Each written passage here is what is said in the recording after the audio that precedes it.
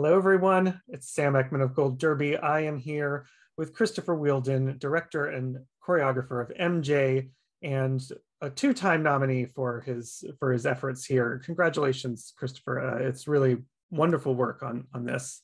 Thank you.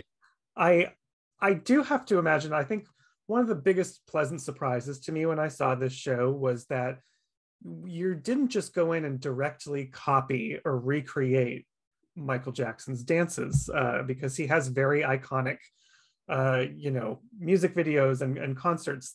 So these images are in people's heads. So I imagine it takes some guts to sort of go in and say, we're going to change some things. So was it difficult to sort of go in your own direction with songs and dances that were so iconic?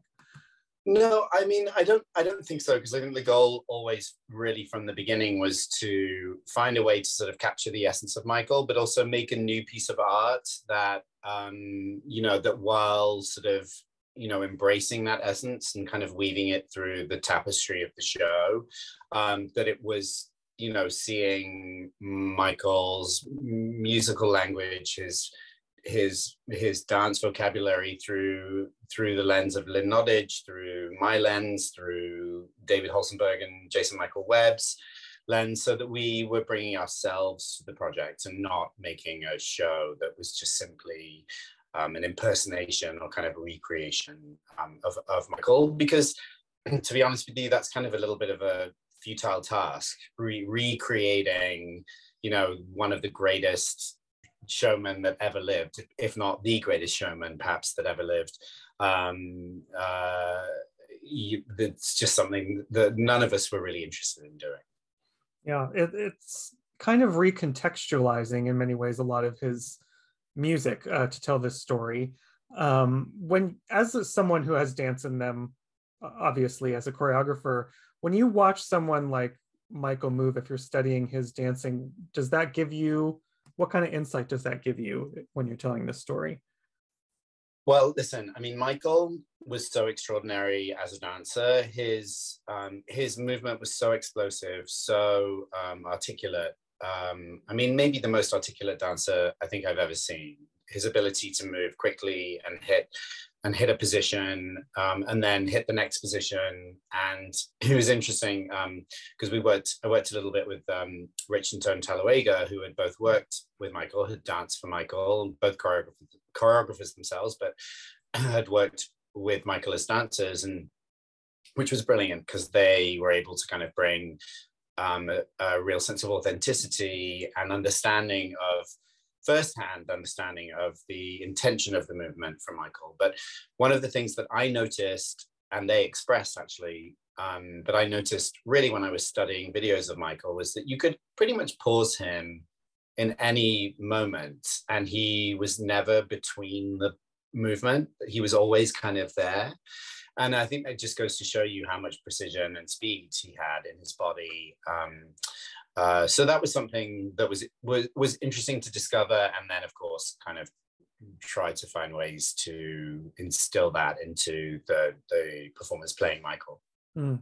Well, those performers, I'm so curious as to how you found Miles Frost, because it's a great, I think, discovery for all of Broadway, being introduced to him, and that movement is perfectly layered onto his body.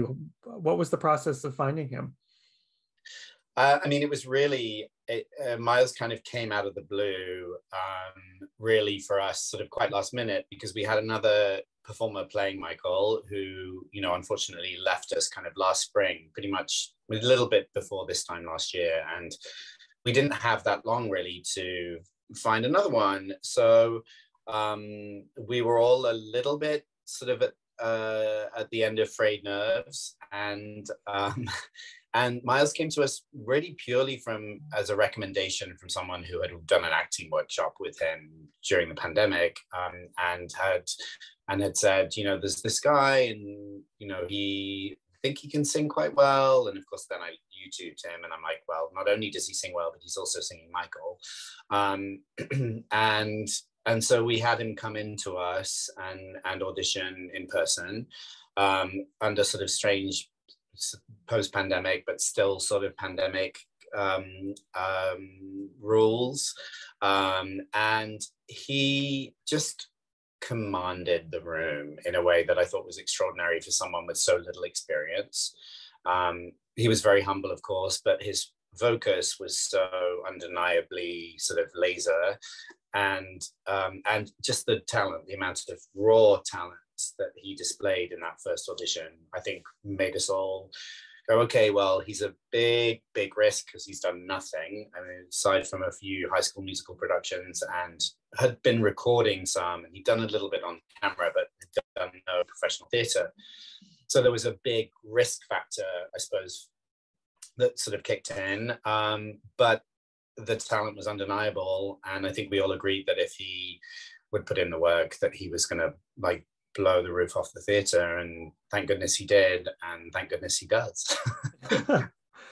And this is I believe you were developing this with Lynn Nottage, who wrote the book for a few years. So what were the early conversations like with her, and how were you looking at kind of making this different than other bio musicals for other stars?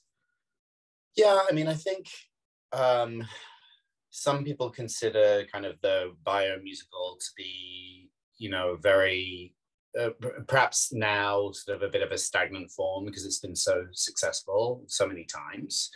I suppose Jersey Boys being the first kind of iconic bio musical, and then sort of many others that have been very successful following. And Lynn was never really that interested in making kind of an origin to sort of grave story. She wanted to pinpoint a moment in time, find a moment that seemed like an interesting anchor, I suppose, for the telling of Michael's story, his sort of meteoric, you know, rise to stardom, his relationship with his family, kind of tell that story through up until where we're set, which is 1992. Some people have said, oh, well, that's convenient because that's kind of before all the sort of major controversy kind of kicked off, but it's not really, actually. I mean, maybe it's a little bit before sort of it kicked off really in the press, but Michael was already living a very complex and lonely life, and he was also in that, you know, in that time, sort of set around the Dangerous album and the Dangerous tour, really questioning himself as an artist and pushing really hard to innovate and achieving that, but actually wearing himself thin in the process. And I think was sort of on the precipice of, you know, a change of taste in music. People were sort of starting to lean towards the kind of the Nirvana, the indie rock, early to mid 90s taste was just very different from the taste of the 80s. And Michael had really set himself, to be the greatest pop star that ever lived over the course of kind of the 70s and the 80s. So it was just an interesting moment in his life, in his career as an artist, and that's what we wanted to focus on: what it takes to be a great artist, if not the greatest. One of my favorite moments of the entire show, I think, was you move into Smooth Criminal by sort of bringing out these three dancers that were inspiration to him, with Fosse, Fred Astaire, the Nicholas Brothers, and it's a great moment. How did that come about? How did you put that one together?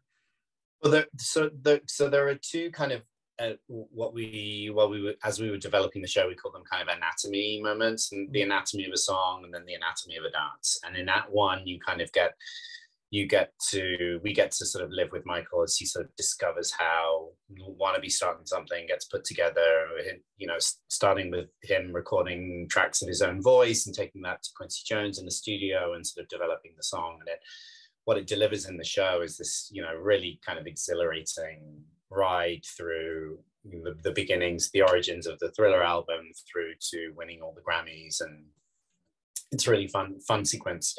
And then in Act Two, we thought, well, what better way to start Act Two than sort of doing the anatomy of Michael as a dancer, and sort of showing his great dance inspirations. And so that was a fun sequence for me as a choreographer of really fun sequence to put together, kind of figure out how to break it all down and maybe show through those inspirations how some of his iconic poses were built, and then his language, his, you know, the expression in his hands coming from Bob Fosse, and some of these kind of hat sort of, you could almost picture the top hat and the cane of Fred Astaire, and yeah, so that's sort of how that came about. You almost have to be a student of all of those people as well as Michael while you're making the show. Yeah, luckily I am. So I went through all of that when I was working on An American in Paris, studying Gene Kelly, who of course was also a great inspiration to Michael. And I think that's where he got the white socks and the short pants, black pants, and the white socks, and the kind of loafers from that. It's an iconic Gene Kelly look. Yeah. And that moment you mentioned before in Thriller, it's kind of like the Thriller suite that takes you through it's such high intensity, and it keeps ratcheting up the intensity. And by the end, you're like, how have these people not collapsed yet? Because they're doing such incredible work. When you're crafting a piece, how long does it take to get to that point where you have paced everything out to say that this is what it takes to make this into a showstopper? Yeah, I mean, I think it's one of the things that you get on Broadway on a big musical is you do get some development time. So we spent quite a lot of time working up through kind of workshop versions of the show, and we ended up doing, I think, 5 workshops through to opening. And so, you know, and with each one, you're discovering more and more about your show and how, you know, what each number kind of means, and the structure of each number in the show. We discovered them quite early. In fact, the placement of the songs didn't really change very much from our first workshop, but the storytelling within them became more and more developed. And it wasn't until this more recent, well, actually, it wasn't really until we went into the rehearsal process for Broadway, that we decided to incorporate the video shoot for the Thriller video into that Wanna Be Starting Something sequence, you know. And so it's sort of, and then you put it in front of an audience, and you either know that you are taking them on enough of a journey that by the end of it they're in a state of exhilaration, which that sequence luckily does, or you go back to the drawing board and you say, okay, we need to add something, or maybe you need to tweak here, maybe there's too much of this, not enough of that. But actually, I have to say, for the most part, we kind of got it right early on. But adding the Thriller sequence, teasing up Michael's Thriller, in fact, in Act 1, but then delivering our Thriller in Act 2, it was kind of a component that was missing from the previous workshop, and we couldn't quite figure out what it was. And so that was a fun discovery. Yeah, I find it surprising that, you know, the placement didn't change, because I would think it would be so difficult to take a catalog this vast with so many hits in it. But was it easy to find, you know, where each one would go and where it would fit in your storytelling? Yeah, I mean, we worked really closely with David Holsenberg, who, I mean, Lynn and David worked kind of exhaustively, actually, I have to say, on finding the right material for the right moments. And we built some of the story structure around certain songs. Like we knew we wanted Thriller to end up being sort of the culmination of the story between Michael and his father. We just weren't sure where it should go. And at one point we had it at the end of Act 1, and another point we had it. So we were shifting things around. But I'd say by our sort of pre-COVID workshop, we had the structure pretty much down. We added a few things and shifted a couple of things around for Broadway rehearsals, but for the most part, the structure was already formed. Yeah. Well, I also wanted to ask, because this is your second go around with the Tony Awards. Last time you were up for American in Paris and won for Best Choreography. What does it feel like, for the rest of us who haven't had the opportunity to stand on that stage? What does it feel like when you're in that room and your name is called and you're up there holding the Tony as the winner? You know, in that moment, it's really, of course, really truly exhilarating, and you know, you're extremely grateful for that recognition. you know, there's a lot of swirl kind of around the Tonys always. I grew up in the UK, I'm British, and I come from the ballet world. And so awards don't really happen around ballet. They do a little bit more now, but they certainly, when I was growing up, they don't. So even the Oliviers they've sort of swung a little bit closer to the Tonys, but it's less of a thing here. I don't think it's quite so much of a sort of selling tool for a show. I think, you know, it's great to be able to put the Olivier award-winning musical, but I don't think it's quite the same. It's not quite so tied up into the business of a show as it is in the States. So, and I remember when we were doing American in Paris, I kind of set, you know, I asked politely but quite firmly my producers not to talk about the Tonys until, if we were lucky enough to be nominated, fine, then we talk about the Tonys then. But it's about the art. We have to make the best show we can. We can't feel pressured to have to fit into a category or, and I'm quite grateful to still feel that way, because as honored as I am, and I'm extremely honored, and I'm not going to lie, it's a good feeling to get up there and, you know, accept a Tony Award at Radio City Musical. We're making this work for our public and for the artists. You know, that's kind of where the heart of it, the core of it lies. That said, standing up on that stage and looking out at this iconic, vast, iconic hall, Radio City Music Hall, having, you know, my first trip to New York when I was 19, I did the Radio City Music Hall tour. And, you know, I knew about Radio City Music Hall mostly from the movie of Annie, believe it or not, which was a movie that I loved growing up. I was kind of obsessed with as a kid. So it's sort of, you know, it's definitely a pinch me moment. Like, I can't quite believe that I'm on this stage as, but then that's been my whole New York experience, quite honestly. So, well, who knows? Maybe there'll be another pinch me moment in your future.